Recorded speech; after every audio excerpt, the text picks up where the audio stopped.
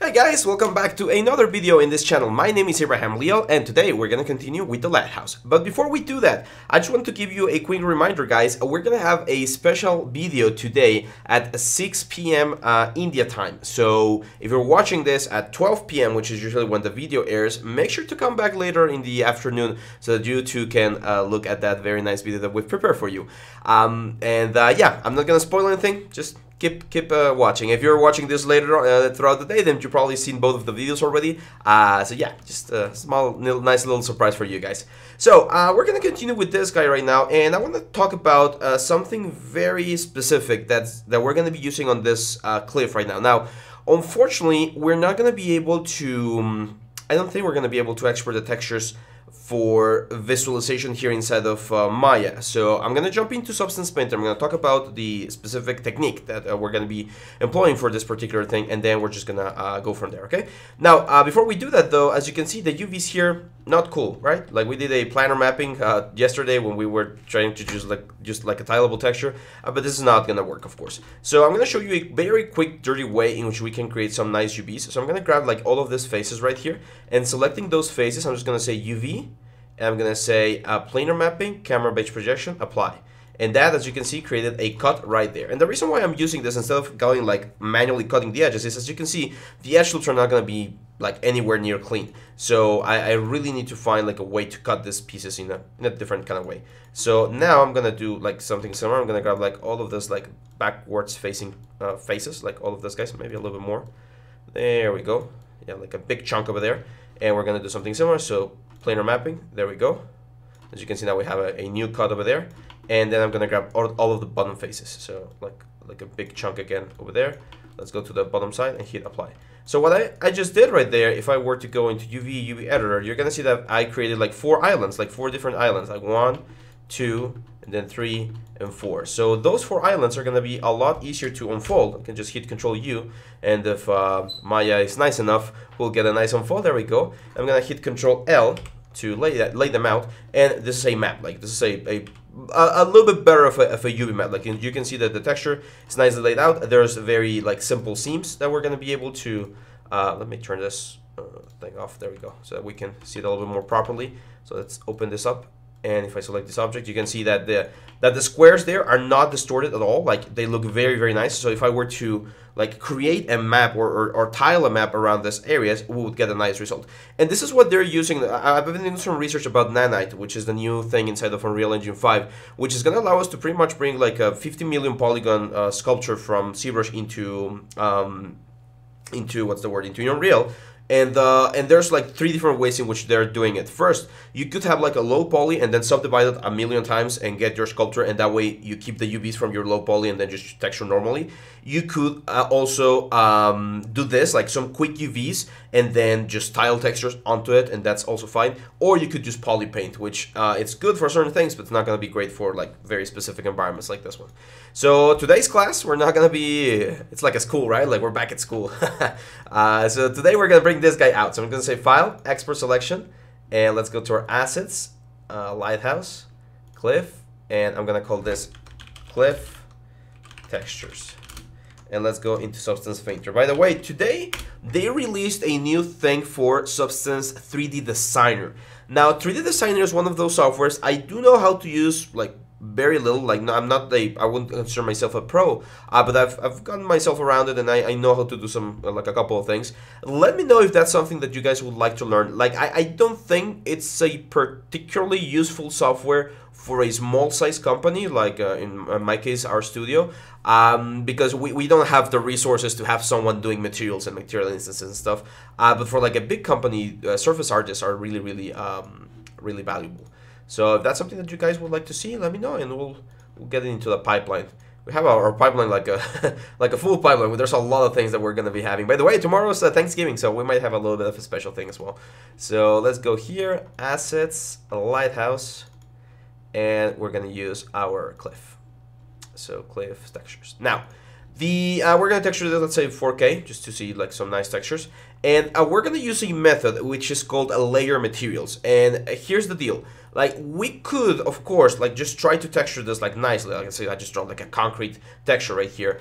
But unfortunately, even if I were to tile this texture like quite a bit, let's say like 10 repetitions, I mean, it's not going to be bad, right? Like, it doesn't look bad. However, if the character is going to be like really, really close to the ground, the pixelation is going to come out and you're going to be able to see it. And that's something that you definitely don't want to see in your game. Like, pixelation would look horrible. And due to the fact that this thing is such a big environment piece, it will be very difficult to have like a super big map, like I don't know, like an 8K or 16K map to hold that like resolution. So we're gonna be using something called layer materials, and the way this works is you're gonna go over here to the material settings, to the shader settings, and you're gonna change this from whatever it's right there, the standard metallic roughness, to this one right here, which is called material layering, PBR material layering.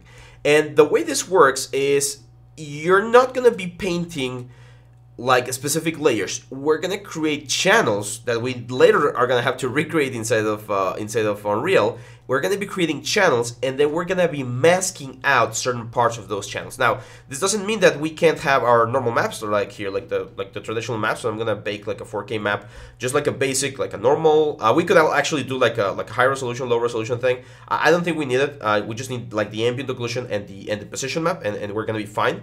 But if you want to like bring the sculpture from ZBrush and bake it, you could do it. The problem is we're not going to be exporting that 4K map because, again, the normal map would be very, very low quality.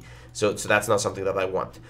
So the way this works is you're going to go here and we're going to insert, or we're going to use different presets here for our element. Now, I know that I normally try to use materials that you guys have access to. Let me see if I can get some as well here. Gonna get some.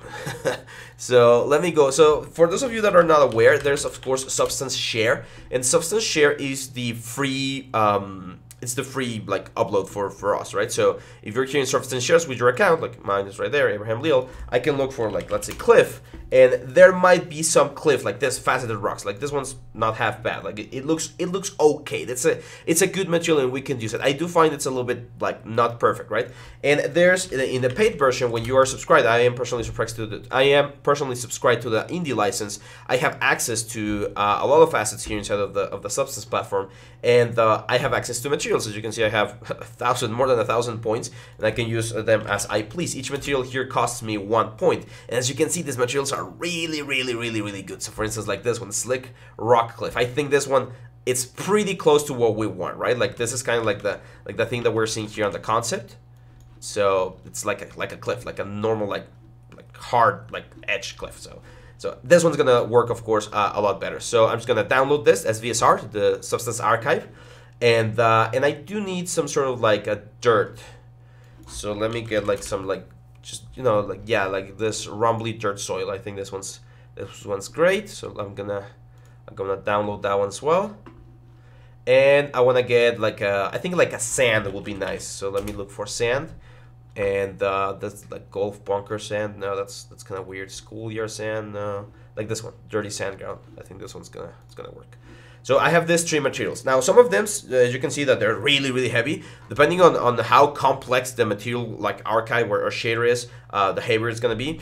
I mean, it's just a matter of waiting for these things to download. And what we're gonna be doing is we're pretty much gonna be slotting these materials into the actual like cliff.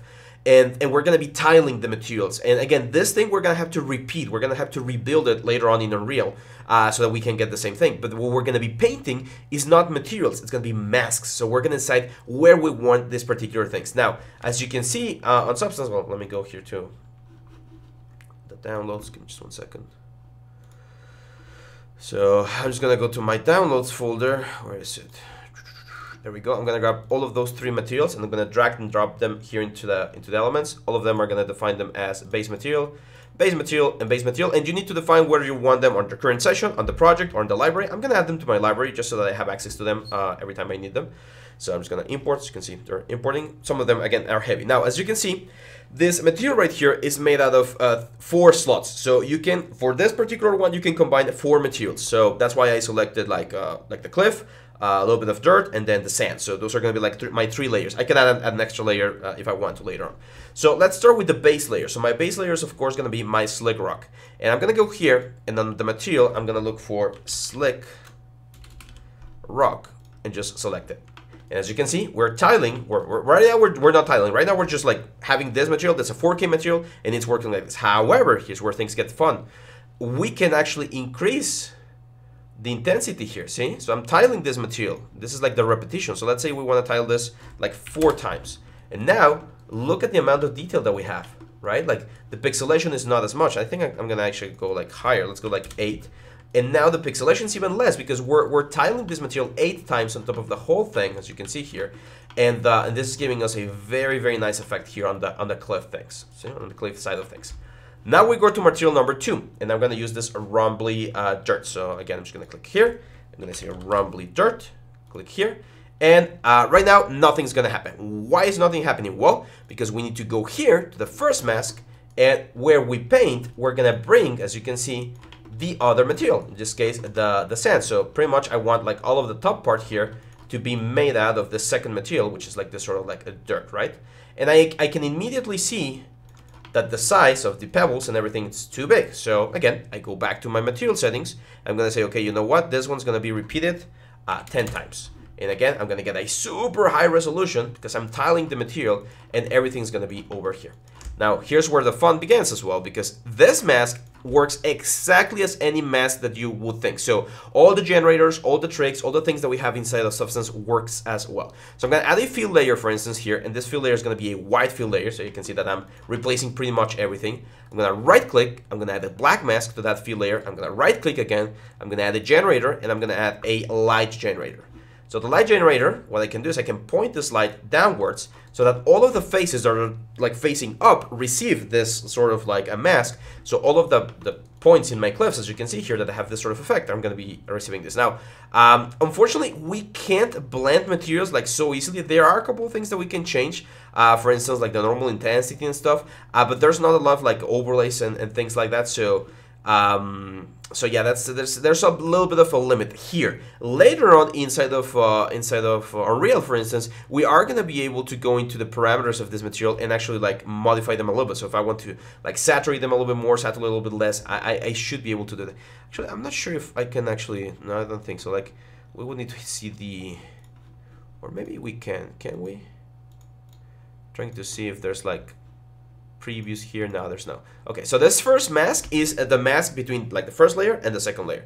Again, it would be nice if we could like modify the material here, so I'm just gonna have to trust my my instinct that this thing is gonna work eventually inside of Unreal. So as you can see, we get this. Now, I don't want this soft effect because right now we had this very soft effect, or this very soft transition going from one point to the other. So what I can do here is I can add let's say okay, well, let's try like adding a fill layer with a black color, and then we're gonna add a black mask, and then this black mask we're gonna add generator, and we're gonna add a metal edgeware.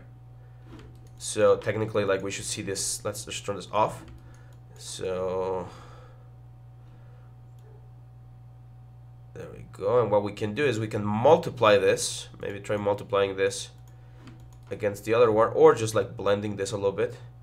So we can kind of break up the silhouette a little bit, and that's an option. We could also just go here to this mask, add a paint layer, and then with a brush, like a normal traditional brush, like a dirt brush, we can break up some of the borders there so that we don't have this. And now I know that right now we're not seeing that much of a contrast.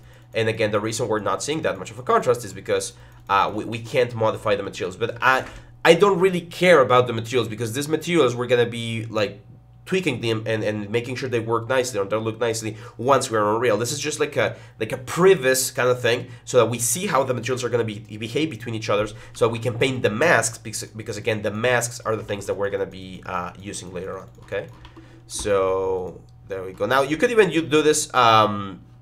You could even do this with like traditional material, like just like black, white. Like you don't need these materials. I'm just using them so that they look a little bit nicer, of course, but you don't need them. So let's add the third material. I'm gonna go here into the shader again.